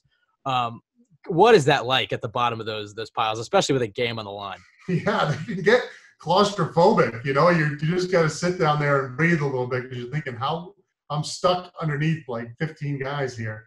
But with this one, I didn't realize at first that he had fumbled the football. And it wasn't until I saw everybody going nuts that I realized it. So yeah, I was real excited that when I found out, when I see everybody jumping, pointing that he had fumbled, because I didn't know it, at first. So there's nothing being said or nobody getting poked in some unpleasant areas going on at the bottom of these piles. Not that I can remember, but I'm sure there was something.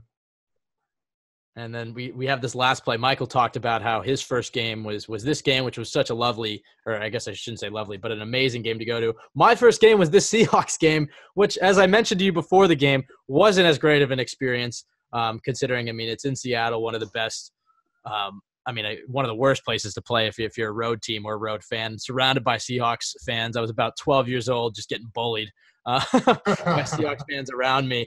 But you delivered probably the highlight of the game for the Jets, and I do remember going pretty crazy, 7-0 first quarter. And again, it spoke to your hustle as you wrap up Russell Wilson and just kind of ragdoll him, and Mo takes it in for 6 points. What do you remember at all from this play? And obviously Russell Wilson's a guy that is very elusive, and not many people can say that they've been able to bring him down. But you were able to just stay with the play and bring him down. And it did change the game for a little bit until the Jets ultimately couldn't pull it out in the end. Well, that's what I remembered. I remember thinking, hey, we're right back in this. Like we can beat these guys on their own turf, and didn't play out that way. But yeah, to get Russell Wilson like that, and it's hard to. There were 2 or 3 other plays that I was so close. So I remember I had this picture down in my basement where I'm jumping trying to get him. but just for, again, staying active, staying relentless, trying to continue to get back there. Sometimes these things happen. A blind squirrel finds a nut every once in a while, and so that's what ends up happening here. And I just remember the stadium getting quiet, which was I was screaming. Yeah, that's right. So yeah, no, this was one of those top plays for me. And I always get asked by, who'd you sack? And I didn't sack a lot of people, but I had some cool names, right? Phillip Rivers and Russell Wilson being two of them. Yeah, I do remember the other part about this game is it was Mark Sanchez's birthday. So before the game, I was able to get Sanchez's attention by yelling "Happy Birthday." Me and my friend started a Tanner Purdom chant because we figured we could get his attention since he was the long snapper. That worked. I do believe I got your attention. I mean, I got a few Jets players' attentions just hanging around the end zone waiting for autographs. Cromartie was down there. It was a fun time despite the loss. When a guy like Rex Ryan is watching this play back, or any of these plays, I mean, what are some of the things that he's saying? I mean, in those defensive meetings to you and in front of the team, a play like this where you show great hustle, Rex Ryan, Mike Pettin, what were some of their, I guess, catchphrases or some things that they would be saying when they're watching a great play like this? They're probably saying, why the hell is DeVito on the field when they're passing the football? That was one of our key defensive philosophies, was to make sure I was not out there when people were throwing the ball. But yeah, no, I mean, it's all about relentlessness, hustle, those things. Those things transcend not just those things transcend every level, right? High school, college, NFL, and defensive coaches know that, right? When you want guys that are going to hustle, that are going to be relentless, that are always going to be going after the football, because you're not always going to win first, second, third try, and so but can you keep the motor going? So high motor guys that's obviously a premium attribute to have. So yeah, no, but I think if it was Rex and Patton, they're saying, how can we make sure DeVito's not out there for these passes?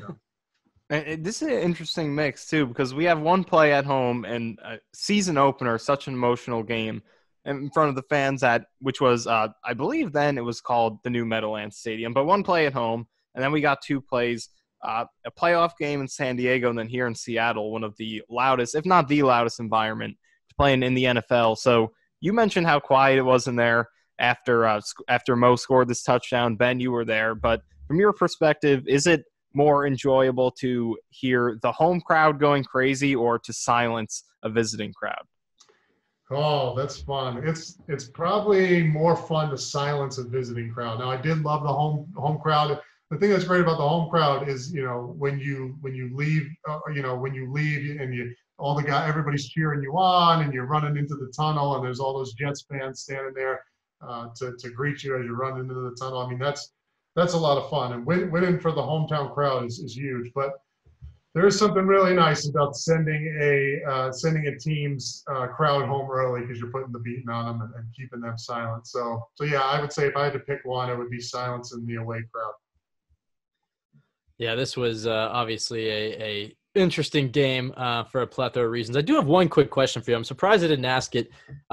Now, you played in these Jets. This is a very non-important question, but it's one that Michael and I care about a lot. You played in these Jets uniforms here, the classic Joe Namath 1960s uniforms, which had some great moments with you in them. But, as the decade went on, we had some pretty bad moments in those jerseys. You may have remembered the butt fumble and a few other plays. And so the Jets ended up changing their uniforms. I wanted to get your thoughts on them. They did get panned at first, but a lot of people seem to have changed their mind on these uniforms. What is your opinion on the Jets' new uniforms? And as you may have seen, quite a few NFL teams have been changing their look in the past few weeks. Yeah, I love them. I think they're fantastic. I wish I had a version of that. I got to call up Gus over there, the trainer, and see if he can, or the equipment manager, and see if he can get me set up one of those. Those uniforms are sweet. So yeah, no, obviously I love the ones where he had. I love representing the green and white. But I wouldn't be, as a Jets fan, I'm not disappointed with these jerseys. I think, and especially the slick helmets. I mean, this is the helmets really are the best part of it. Oh, and the all black, the black on black. I mean, that's nice. Or is it dark green? Black No, it's black. We finally have an alternate jersey that we're proud of. I don't know if you remember having to play in those Titans of New York navy and gold throwbacks. I don't know what your opinions on those uniforms were. It was nice to change it up, but I mean, they weren't the greatest jersey in the world. I actually remember watching I think the last game you guys wore them, week 2 against Jacksonville in 2011. One of the announcers brought up a quote that like Rex Ryan really did not like them and said that they were pretty ugly. Was there like some backlash, not backlash, but playfully against those uniforms? That's a good question. I don't remember there being any. I remember we would always laugh with the white on white because white on white is not a great look for big guys. I've heard a few other guys say that. Yeah, so Rex would always say, sorry about the white on white guys, but I don't remember much with the Titans jerseys. Is there any reason, this is again, now that we're on the uniform subject, before we let you go, is there any reason that the Jets, I mean, Rex clearly liked the white on white uniforms. They wore them pretty much every game in 2009, 2010. But then when you guys got to the playoffs, you switched it up and wore the green pants. It worked against New England. Didn't have the same effect against Pittsburgh. Was there any reason that you recall that Rex was like, let's not mess with luck here. Let's switch it up? Because I guess you guys wore the all white against New England and got blown out by 42. So was there any sort of – how much does the coach have an input on the uniform? Oh, and he has all the input, and he's picking it. So I'm not sure why Rex changed it up. I don't know if he even told us, but he certainly had a reason because especially in the playoffs, picking the color of the jerseys is a big deal. Coaches think that plays a role. Players think that plays a role, and so I'm sure he had a reason for it. I'd be curious to see what it was. Well, Mike, it was again a very enjoyable experience to have you on. I know we went pretty long, but I feel like I've just learned a lot just from hearing you talk about all these plays, and obviously it was fun to get your thoughts on some of those highlights at the end. We really appreciate you taking time out of your day again to talk with us. Maybe in the future we'll do something like this again because it was really awesome. And Michael, I don't know if you have any other words before we wrap this thing up. Yeah, it's definitely a lot of fun to have. It's funny because I don't know if you're talking to him or me. But I try to use Michael for Nania and then Mike for DeVito. Yeah, but I just want to say, too, just thanks for coming on, Mike. It was really fun to do this. It's just such a unique thing to do with this format, to be able to look at all these clips and get your perspective on these. So thanks a ton for doing this. Oh, of course, guys. Thanks for having me on. This was a lot of fun. This was a really cool format. So I am definitely up to do this again whenever you guys want me. All right, well, that sounds good. We'll see what we have in store for the future. Again, Mike DeVito. Mike, just really quickly, shout out your Twitter, just so our fans can give you a follow, because I'm sure after we tweet some of these videos out, they might have some questions. Yeah, of course. It's Mike DeVito 70 at Twitter. And so, yeah, that's where I'm at on social media. I appreciate that, guys. All right, you heard it. Mike DeVito 70 on Twitter. You can give him a follow. You can follow us as well at CYJ Pod on Twitter. We'll be tweeting out this episode and some clips from it. You can find the full episode at jetsxfactor.com. Really excited about this one. Mike, thank you so much, man. Awesome, guys. Thanks for having me.